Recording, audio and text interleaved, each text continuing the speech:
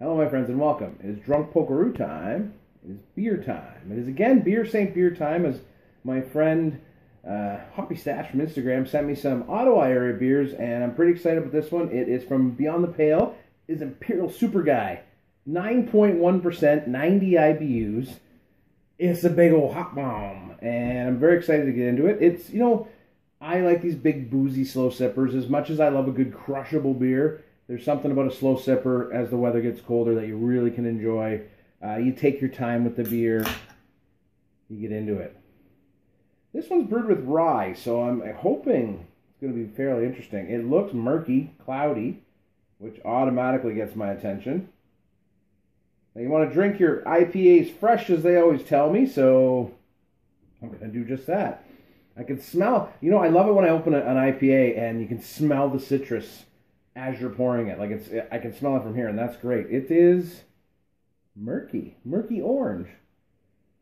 Big crackly white head. Let's get into it. Thank you very much, my friend. I appreciate you sending me the beer.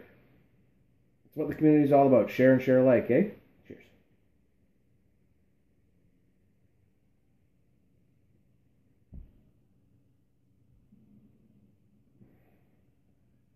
Ooh.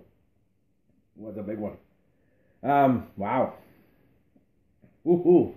So, when you use rye, you get a little bit of spicy note, and definitely there's some spiciness in this, but this is a big, piney grapefruit. Boom. Love it. Wow.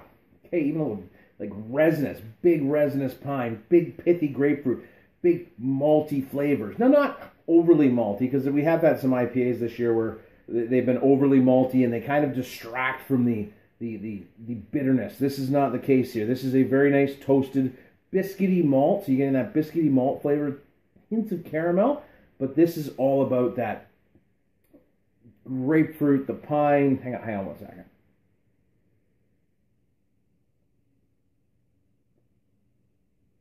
Definitely, it's a nice beer, but you're drinking 9.1%. There's no accidentally crushing this. There's a bit of heat from the booze. The back end lingers with a bit of the booziness, grapefruit. A little bit of pineapple sweetness, too, which I kind of like. Very, very good. Excellent. You know what? Again, a beer I would have missed. And I mean, you know what? If you don't know about a beer, you can't get a beer. Do you really miss it? I guess not. But thank you to my friend for sending this to me. Because without our friends, how would we ever know about beers? How would we ever get some of these exciting beers we get? Make some friends and trade some beers, because it's a lot of fun. It really is. And you know what? Not even trade them. Just send some beer. If you know somebody and you become friends with somebody, why not send them a beer? Or give a beer to your good friend who you know loves something. You got two of them, split them, share them. I've got some beers like that. I got two of these, and I gave one to my friend Jay because he gave me some beer. So it's all about spreading the love. Anyways, Beyond the Pale. Check them out if you're in Ottawa. I know we'll be back next year. We had a great time we were there this year. Definitely a place to go to again. Until tomorrow, my friends. Have a great Thursday, because I sure am. Cheers.